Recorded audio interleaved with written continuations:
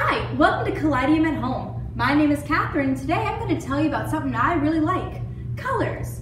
Well, there are three main wavelengths of light when it comes to colors. There is red, green, and blue. When you mix all of that together, you're going to make a beautiful white light. Now, something like that is kind of hard to see in our day-to-day life, but I can definitely show you.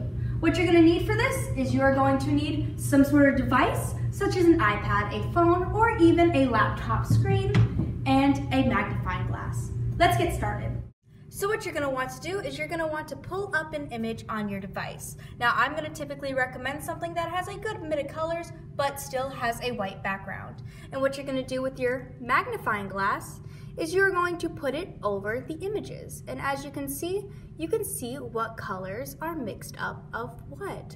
So as you can see that there is blues and reds and even a little bit of green inside of this very blue looking K. That is because very often we need a little bit of every color. You can see even right here especially that this is a lot of greens and reds despite being a very cyan color. And then this green, very much almost purely green, a little bit of yellow is bleeding into there, but that is just a mix of a handful of other colors. And yes, and then if you want for an extra little added effect, you can go ahead and put some liquid onto here and you can have a little bit of a little show, but you can also definitely see the pixels a little bit better.